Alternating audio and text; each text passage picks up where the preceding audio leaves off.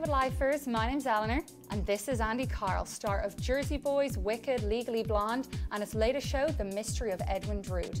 So what was your favourite one to be in? Legally Blonde was great. I got to actually be playing opposite my wife in that show. She played Paulette the hairdresser and I was the UPS guy, so we had a lot of fun. It's sort of like a paid vacation when you can work with your wife, and she's phenomenal, or Faye is her Did name. you meet in the show? We met actually on another Broadway show 12 years earlier called Saturday Night Fever, and we met and it was love at first sight and we got married right away, and it's been that way ever since.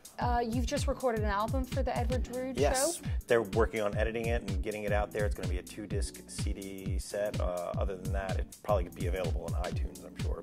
There's so much entertainment in the show. There's so much great music, and it was all written by Rupert Holmes, who he wrote the Pina Colada song. Do you remember that song? I sure do, yeah. Huge hit. Everybody knows I mean, that that's what he has to live with his legacy for that. But he also gets The Mystery of Edwin Drood, which is not the Pina Colada song.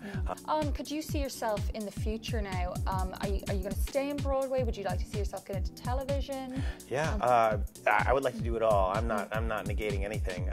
Certainly, I did a movie with Dolly Parton last year called Joyful Noise, and that was a great time. Dolly Parton. There was music in that, but it was a movie, so we're combining the two worlds coming together. So guys, to like this video, click down here. To subscribe, click up here. And for all the latest news, gossip, style, beauty and more, keep coming back to HollywoodLife.com. Bye.